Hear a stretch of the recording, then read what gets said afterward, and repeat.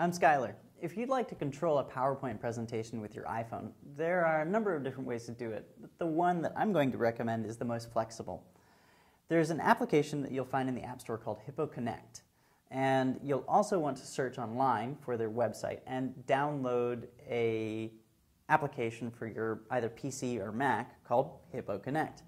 Download it and run it, and you'll see right here just this simple switch. Switch it on.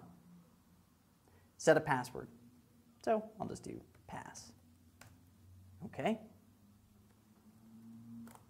Authorize that.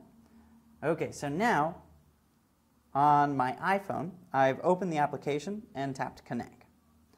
It detected my computer right away, so I'll tap it and then type in the password.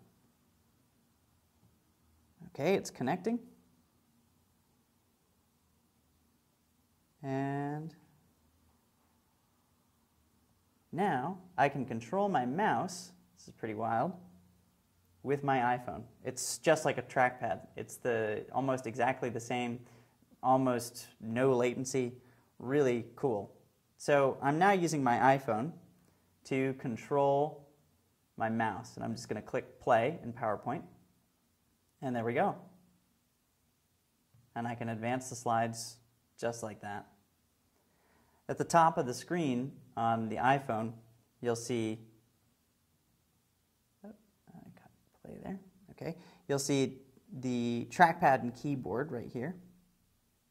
And you can also use the arrows here. So this way, I can just use the arrows in order to move forward and backward on my PowerPoint presentation. I think this is an awesome way to do it because it's useful for tasks that aren't presentations. It's useful for a whole lot of different things. Thanks for watching. I'm Skylar.